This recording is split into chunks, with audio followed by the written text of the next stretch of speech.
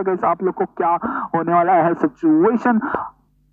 OS की बात करें M16 पे 4x लगा लिया 4 किंग की स्कोर के ऊपर, यहाँ पे एडीएस लगाते हुए दिख रहे पर उनकी स्कोर जोन में नहीं है टीम है। EX स्कोर के एक लास्ट प्लेयर को भी एलिमिनेट कर दी, इसके बाद टीम एलिमेंट्रिक्स की स्कोर में नहीं। ओके मेरे हिसाब से लास्ट नहीं थे, अब 3 प्लेयर बाकी है, माय बैड। मुझे लगा टीम एक्सट्रीम के प्लेयर को उन्होंने नॉकआउट किया, पर यहाँ पे 3 प्लेयर उनके बाकी KOG के प्लेयर ने यहाँ पे टीम तमिलास के प्लेयर को फिनिश किया और यहाँ पे ट्रेड आया मेरे हिसाब से, और या फिर टीम तमिलास के कैरी को भी पिक किया KOG के प्लेयर ने यहाँ पे 1v2 कर दिया टीम तमिलास की स्कोर को और उनको एलिमिनेट कर दिया। KOG की स्कोर हर बार अपने आप को प्रूव कर रही है कि यहाँ पे वर्ल्ड लीग में तो बाजी मार सकते हैं। ओवेस को नॉकआउट किया, जैसे कि आप देख सकते हैं स्काउट ने गुरु ओपी को नॉकडाउन किया है। एफएस के ब्लैक की बात करें प्ले जोन का काफी ज्यादा डैमेज दे रहे हैं और जोन के अंदर जाने की ट्राई करेंगे, गेट कीप करेंगे टीम एक्सट्रीम के प्लेयर और टीम फैनेटिक के प्लेयर उनके लेफ्ट साइड में ही 4 किंग की प्लेयर है। ब्लैक की बात करें फर्स्ट एड लगा रहे चलते चलते और वाइस डिसीजन फॉर हिम, ये से नॉक्स के रॉबिन जो है प्ले जोन से नॉकआउट हो रहे हैं, तो फाइट जो है वापस हो चुके हैं। ये से इनकी स्कोर के बीच में यहाँ पे रॉबिन को नॉकआउट करके फिनिश कर दिया। बाकी के प्लेयर जोन में आने की ट्राई करेंगे, 4 किंग के प्लेयर उनके राइट साइड ही है, यहाँ पे क्रेड को भी नॉकआउट किया, ब्लेज और डिमन बाकी रहेंगे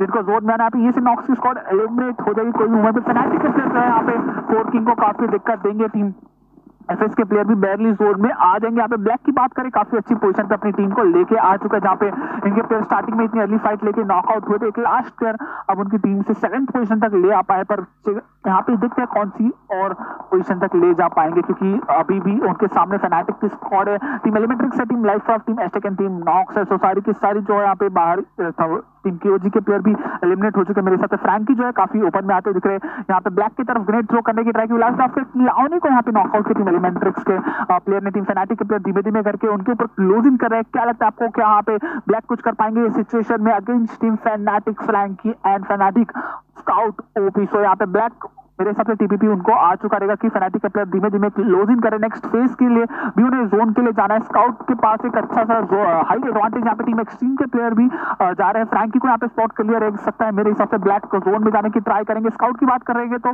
जोन का थोड़ा बहुत डैमेज ले सकते हैं, यहाँ पे ब्लैक को जोन के लिए मूव करना है। जोन उनके साइड से काफी स्लोली मूव कर रहा है, पर स्काउट जो एक अच्छा सा यहाँ पे डिसीजन लिया उनका, क्यों उनको पता है ये प्लेयर एक वहां पर है, तो आराम से टीपीपी लेके जब वो जोन के लिए जाए तब यहाँ पे उनके पास शॉट ले सकते हैं। फर्स्ट एड लगा रहे तो यहाँ पे ब्लैक को स्पॉट किया फ्रैंक ओवेस ने और एलिमिनेट कर दिया, काफी अच्छा जोन का एडवांटेज वापस ले लिया। एश भी एक नॉकआउट लेते हुए दिख रहे टीम एलिमेंट्रिक्स के प्लेयर को, यहाँ पे फैनेटिक की स्क्वाड का नजर ले सकते काफी अच्छी तरीके से। 9 किल ऑलरेडी उनके पास है, 10 टोटल यहाँ पे प्लेयर्स अलाइव है, 10 में से 4 फैनेटिक के, बाकी 4 जो है यहाँ पे टीम के प्लेयर सोलो है, डुओज है और ट्रायोज है। तो बात करते हैं एस्टेक के एक सिंगल प्लेयर बाकी है नॉक्स, ये से नॉक्स की स्कोर की तरफ से कंसिस्टेंसी रही है, टॉप 5 में फिर से एक और बार आने के लिए कामयाब हो चुका है। अब यहाँ पे नॉक्स के डिमन जो है वो वापस से अकेले बाकी यहाँ पे स्पॉट होंगे, काफी लोग यहाँ पर बैरली ये सिचुएशन में सर्वाइव कर जाएंगे, उनके सामने ही एस्टेक के प्लेयर हमें देखने को मिलता है। तो फैनेटिक के प्लेयर ने काफी अच्छा शॉट दिया उनके ऊपर और लो भी किया। यहाँ पे सैडन की बात करें तो वो काफी अच्छा टीपीपी एडवांटेज ले सकते हैं, यहाँ पे स्पॉट कर सकते हैं अगर थोड़ा बहुत भी आगे जाए। पेन किलर उन्होंने पॉप कर लिया है, नॉक्स के प्लेयर की पोजीशन नहीं पता, मेरे हिसाब से सैडन यहाँ पे स्पॉट हो जाएंगे, तो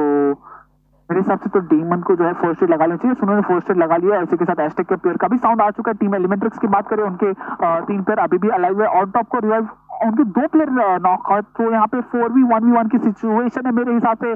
this could be an easy chicken dinner for team fanatic. यार क्या प्यारा परफॉर्मेंस रहा है शनॉक में उनका, जहाँ पे काफी सही डोमिनेशन देखने को मिला। पूमैन यहाँ पे जोन का डैमेज लेंगे, 3 फर्स्ट एड है उनके पास, पर ये सिचुएशन अगर कोई भी दूसरे मोड पे जाते तो दिक्कत आ सकती है। एस्टेक और नॉक्स के बीच में फाइट हो सकती है, यहाँ पे सैटन जो है यहाँ पे उजी के साथ क्लोजिंग करेंगे और इसी के साथ नॉक्स के प्लेयर को एलिमिनेट करेंगे और वो भी वहां पे प्ले जोन से एलिमिनेट हो जाएंगे। 4v1v1 की सिचुएशन है, easy chicken dinner bye team fanatic. Well पे टीम फैनेटिक। वाइपर की बात करें, वाइपर यहाँ पे पूमैन का लास्ट फर्स्ट एड रहेगा मेरे हिसाब से, स्पॉट किया, इसी के साथ ऐश को स्पॉट करेंगे, नॉकआउट करने की ट्राई पर कामयाब नहीं रहेंगे। फ्रैंकी को भी स्पॉट करेंगे पर प्ले जोन से नॉकआउट हो जाएंगे। Wiper will be the last का स्टैंडिंग, यहाँ पे बीआरडीएम में स्पॉट कर रहे हैं, उनको स्पॉट कर लिया, इसी के साथ बीआरडीएम में यहाँ पे कुछ ट्रोल सिचुएशन आ रही है भाई साहब, यहाँ पे मारना नहीं चाहिए वाइपर को, जैसा कि आप देख सकते हैं पैन से मारने की ट्राई कर रहे हैं। अगर यहाँ पे जो है मेरे हिसाब से बीआरडीएम बर्स्ट करने के अलावा कुछ ऑप्शन नहीं है। वाइपर यहाँ से बेडन से बाहर आएंगे और इसी के साथ एलिमिनेट कर लिया। भाई काफी प्यारा परफॉर्मेंस हमें देखने को मिल रहा है टीम की तरफ से। Let's do it.